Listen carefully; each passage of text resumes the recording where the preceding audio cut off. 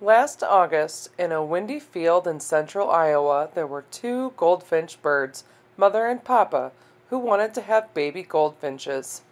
Mother said, "I have found the perfect place to have our babies, and it is in a tree where the branches are strong and will protect us from the windy fields we live in." Papa Bird watched over Mother and protected her from other predators, while she built a strong nest out of bark and bits of plants. After about a week of building the nest, Mother was ready to lay the eggs. She and Papa were very excited to have their babies. Mother laid 5 eggs altogether. They were small and light blue, and they looked like healthy eggs. Mother was hoping that all of her baby birds would be healthy and strong, so she sat on those eggs and kept them warm and protected for 2 weeks. Papa wanted to make sure Mother wouldn't be hungry, so he scouted out plant seeds they liked to eat, like elm and birch tree seeds, and the seeds from grasses in the field while she kept the eggs warm and safe.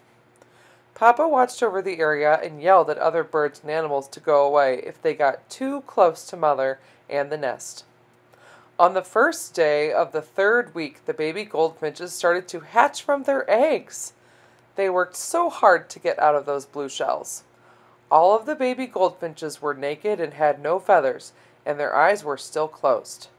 Mother kept the baby goldfinches safe while Papa went out to get seeds for everyone to eat. During the 2nd week, the babies started stretching their wings, and they told Mother, "We are ready to leave the nest. Will you take us out?" Mother fretted and told the babies they needed to wait a couple more days. They waited and waited and waited. Finally, when the babies were 14 days old, Mother said, "Children, you have waited, and Papa and I agree that you are ready to fly. Is everyone ready?" The babies shouted with excitement, "We are ready! We can't wait to fly!"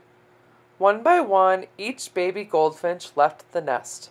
Mother taught them where to find seeds and how to stay safe in their windy fields.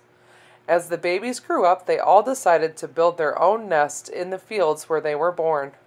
They stayed close to home and met often to talk about their days and make plans with each other.